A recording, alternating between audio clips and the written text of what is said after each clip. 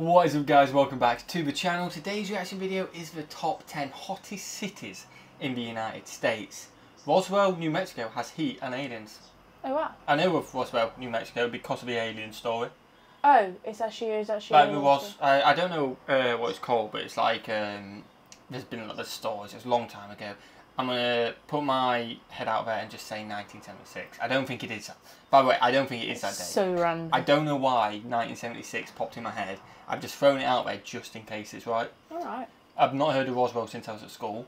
But oh, it's like, you heard about it at school? Yeah, I heard about it at school because it's like a, I don't know what it is. I don't know if it's a conspiracy. I don't know. I learned about it at school. People claim it was aliens what landed there. People claim they found stuff from aliens. Whether it was true or not, I don't know. Let us know in the comments below, but no arguing. Okay. That's all I know about Roswell. And apparently it's hot. Oh well. But there you go. Do you know something else they don't know? What? We're married. Oh, we are, are we? Good shout. I forgot to mention that. We are married, by the way. Are you ready? The top 10 hottest cities in the United States. It's warm in the UK right now. I say UK, Jersey. It's really hot, isn't it? Mm-hmm. So I imagine these places are going to be hot, though.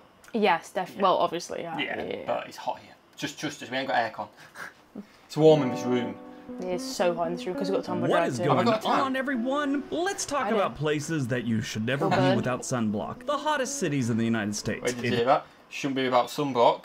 Take it's note, it's only a little bit. It's gone brown. Take note. Let's talk about places that you should never be without sunblock. The hottest cities in the United States. If you've been following along, you know that we did the coldest cities on our last video. So that means it's time to swing to the other side of the thermometer and look at the places you sweat a bunch. If you've ever passed a 5th grade science class or own a globe and some common sense, you already know most of this list is going to be in the southwest and the southern states of this country. No big surprise there. But this list is about which cities in those states really push the mercury. Places where you hear things like, yep, but it's a dry heat, and sure, it's hot today, and my favorite, humidity's so bad, I almost swam to work. Complaining about the weather is like a national form of small talk. It's kind of like what everyone talks about when they have really nothing to say. It's like a parachute for awkward conversations. Most of the time, those parachutes are deployed when it's hot, and that's what you talk about in hot cities. So why don't you turn on the AC and watch my top 10 hottest cities in the United States. It was 85% humidity in Jersey the other day, by the way. Next time it's like that, it's quite humid now, but next time it's like that, I'm using that. I almost swam to work. That's great. Yeah, okay. I absolutely love that. That's great. Please don't swallow. See you in a second.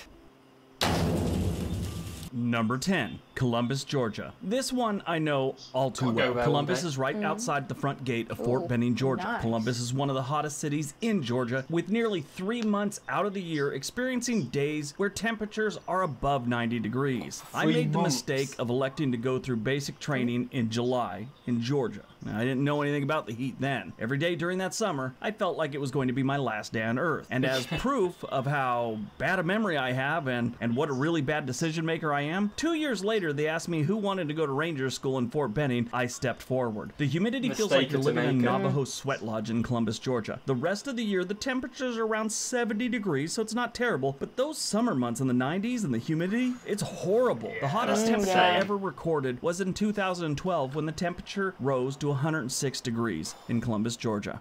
That's mad. Wow. Like, number 9. In our heat, I was comparing it to Fahrenheit the other day, and we were like only like not even 80s. Or if we were 80s, low 80s, and we're like, this is hot. But I think it's a bit different for us because we don't have air. We're not equipped to deal with the heat. Oh yeah, inside we're not equipped. So to deal with it's not as hot as America. But I feel like it affects us as much because we don't have aircon. Yeah, but if you're outside doing training, it doesn't matter what. It doesn't matter where you are. You're dead. Shreveport, Louisiana. Shreveport is the 4th largest city in Louisiana with just under 200,000 residents. The highest temperature ever recorded in Shreveport was 110 degrees, and that was in August of 1909. Thankfully, the average during the summer is not that high. However, it does hover around 95 most of the summer. Or I should say a good portion of the summer. Since Louisiana is one big swamp, residents complain that when it gets hot, it smells. And when it smells and it's hot, I guess you start robbing people. At least that's what they do in Shreveport. The temperature and crime rate sort of mirror each other. Kind of weird. Really? Oh, that's mad. Wow. Number 8, Roswell, New Mexico. Roswell is the city of the alleged UFO crash in 1947. Within the city is 1947, I was so close. I was actually sat here thinking, imagine if it's 90s and I'm like 20 years off. But I'm 30 years off the opposite way. Yeah, you're not really close. No, I'm not. I'm 29 years off. Yeah. Yeah. The International UFO Museum and Research Center. The belief in Roswell amongst the residents is that UFOs could be related to the extreme heat the city endures every year, and that also Bigfoot and Chupacabra had something to do with the actual crash. The city sees about 98 days of over 90-degree weather, with the summer average being about 95 degrees. They had a record of 114 degrees Fahrenheit in 1994. Now, I don't know. If you're an alien that was smart enough to drive a spaceship and travel a couple light years, don't you think you'd listen to your land nav system and avoid the ugly landscape of Roswell, New Mexico? Doesn't make sense. Why would they go there? Why wouldn't they go someplace really cool, like Hawaii? Got a point. I'd like Number to go to Hawaii. 7, Houston, Texas. Houston is the most populated city in Texas with 2.3 million residents, with the metro area holding about 6 million people. Those people see just over 3 months of temperatures over 90 degrees. The average high temperature during the summer months is usually around 95 degrees, while the winter, the temperatures stay around 80. Every time I've ever been to Houston, there's like no wind, not even a light breeze. The heat is stifling. That is why in my travel journal, it says never go to Houston in the summer, and it's right next to don't take long showers in jail. The highest temperature in the city of Houston was 109 degrees in September of 2000. Well, we did Texas in the spring. It was hot. It was hot. It was humid. I don't think it was too hot. It was humid. I mean, it was just right for us. Yeah, I don't think we could have survived much hotter than that. Yeah, it was very stormy at the time, so we managed to luckily avoid the storms. But it was warm, humid, and it was kind of one of them that was like, this is nice. But if we'd have come back 2 months later, it would have been brutal. Number 6, Furnace Creek, California. With a name like that, we should just give it the #1 spot and probably some Gatorade. Furnace Creek has a small population of only 24 residents as of the 2010 census. So it's really not a city, but the name kind of gets them on the list anyway. It is also in the middle of Death Valley, and I can only imagine how many angry comments I would have gotten if I didn't include something from a valley with a name like Death in it. The small population is due to the climate of the city. The average high during the hottest months of the year is 116 degrees, while during the coldest months, it only gets down to about 65 degrees. The hottest recorded temperature here was in 1913, and it was 134 degrees. The hottest ground temperature was 201 degrees in July of 1972. It is possible that this was the highest natural ground temperature in the world ever. And then 24 people I don't know, maybe... I was going to say, I wouldn't be staying there. I like the heat over cold, but that's too hot. Way too hot. Why are you still there?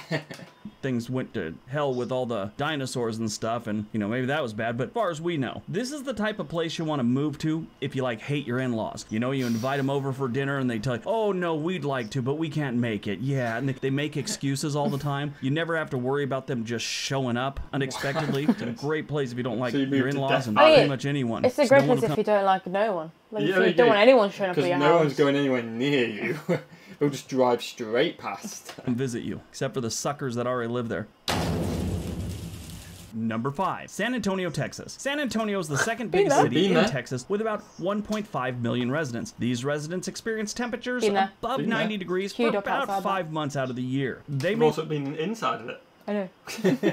Not get as hot as others on this list, but that heat sticks around. 4 months and 26 days longer than Nicolas Cage's fourth wife, to be exact. Average summer temperatures rise up to nearly 100 degrees, while the winter temperatures stay around 80. Thankfully, there's a few lakes not too far away, and San Antonio has a river running right down the middle of town. Not too sure how that water is, but it is there. San Antonio has the river walk also. If you want something really cool to do, go to the San Antonio River Walk. It's kind of a nice little shops and restaurants and river going through it, and they got these little boats you can ride on. We got a little boat This is the only place in my life I've ever seen a man in a $1,000 suit and really felt sorry for him. It was like 102 degrees, and he just looked at me like he was really jealous of my shorts and t-shirt. It was sad. I hope he made it. Your mum bought was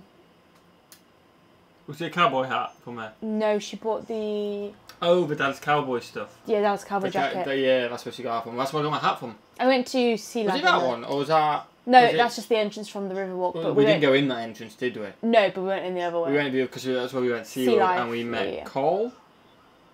Yes. Cole, we met Cole there. Shout out to Cole. He will be in a video one day, if you're still watching. Ever seen a man in a $1,000 suit and really felt sorry for him? It was like 102 degrees, and he just looked at me like he was really jealous of my shorts and t-shirt. It was sad. I hope he made it. Number 4, Del Rio, Texas. Del Rio is a city of about 36,000 residents right on the border with Mexico. The city gets about 145 days a year of 93-degree weather. That's the type of weather that makes you mutter, when will it end? Over and over and over. The highest temperature on record is 112 degrees. Luckily, there's a reservoir that is very well guarded by the Border Patrol less than 20 minutes away for an easy escape for a quick dip in the reservoir. Get away from that heat. I've never been to Del Rio, but I did watch an interview once with the famous radio DJ Wolfman Jack. He ran a radio station directly across the Rio Grande in Mexico in the 1960s. The interviewer asked if he'd always had that gravelly voice he was famous for. He told him no, he got it in Del Rio, Texas drinking whiskey. And then he said, because that's all you can do in Del Rio, Texas, work, drink, and sweat some more. Sweat some more. Number 3, Las Vegas, Nevada. Las Vegas is one of the most visited cities in the country, with just around 50 million tourists per year. Vegas is also the hottest of the most visited cities. While visiting Vegas during the summer, you can expect temperatures to be in the hundreds and stay there quite a while. Then in late fall and winter, or as the residents like to call it, the mild summer, average temperatures drop down to the high 70s. Yeah, you don't call it a winter, you call it a mild summer. Yeah, like, what is winter? We just have a mild... That's mad. Ooh, kind of chilly at high 70s after you've been in the hundreds for 4 months. The good news is casinos are very well air-conditioned, and you can stay in there and drink and gamble, and you may never even go outside and notice that it's hot. What is great about this city is the passion the locals have for what most consider a tourist destination that carries the moniker Sin City. If you've been watching my channel for a while, you know I made a video about Vegas. It's got over 2 million views. It's my most watched video that I've ever made. Anyway, I put that video up as a joke, poking fun at a friend that was moving to Vegas from Portland. And it was just going to go on Facebook, but one day I decided to put it up on YouTube, and it blew up. I didn't do hardly any research on this video. It was just done on stereotypes. And stop typing. I don't want to hear how you don't think I do research now. I do plenty of research. Just because you don't like what I say doesn't mean it's wrong. Anyway, like I said, the video was put up with just stereotypes, and the Vegas locals lost their collective minds. They went crazy on me. That thing has thousands and thousands of comments, and most of them... Let us know if you should check this video out, by the way. Sounds controversial, but let us know. And yeah, it's just swimming pools everywhere. But if you've got 3-4 months of 100-degree weather, you're going to need a pool. Swimming pool, aren't you? Or hate-filled threats and insults. It's been going on for 2 years, but hey, you know, I mean, it's got over 2 million views. That never sucks. Anyway, I'll leave a link below if you want to watch that one. Just remember, Vegas is hot.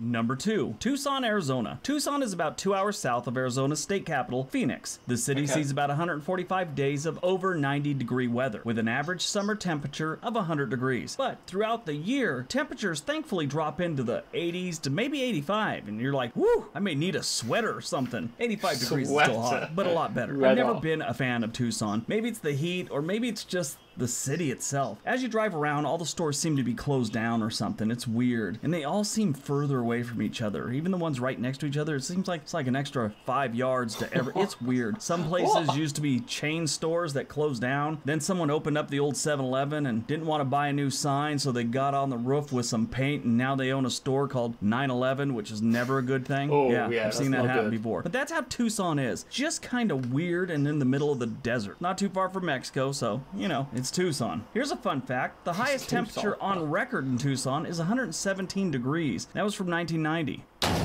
Wow. And... I'm glad it has put it out, because I want you to guess. Where do you think the hottest is? I'm going to guess... Mississippi. I don't know why.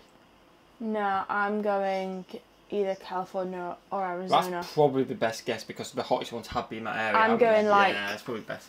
They can't see, but I'm going like where California meets Arizona, right at the bottom. Yeah, I'm going to join you in that, because I think mine was a stupid guess, because everything we've had has been West Coast, hasn't it? Yeah, I'm thinking there, thinking right there. Number 1.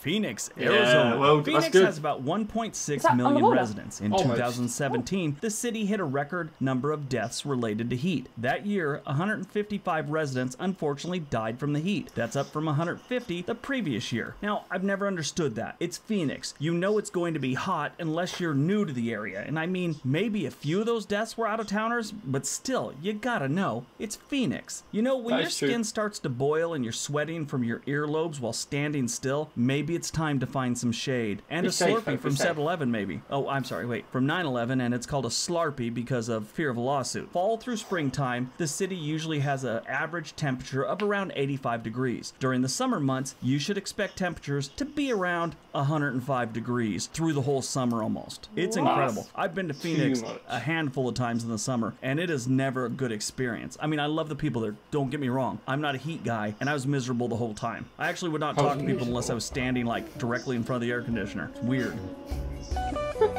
Yeah, that is way too hot, isn't it? That was good though. Interesting this. Interesting. A lot of it was West Coast, pretty much. Yeah. Like southern West Coast, you did say that at the start. Don't know why I went Mississippi. I just have Mississippi in my head as such a hot place. Which it is. It is. Just not as hot as other places, obviously. Yeah. Obviously. Well done for smashing it. Do you enjoy that? Yeah, I did. So these are places we have to avoid in the summer. Yeah, we can't go in the summer because we'll just be dead. Yeah, I know we can't go. Especially Archie as well, we'd hate it. Yeah, we can't. Too hot. But we'd have aircon, so that's a bonus. Yeah, true. True, but no. No. Smash that button, guys. Smash the subscribe button. What should we do? Have a fantastic day. And we'll see you legends in the next one. Peace. Yeah, beautiful.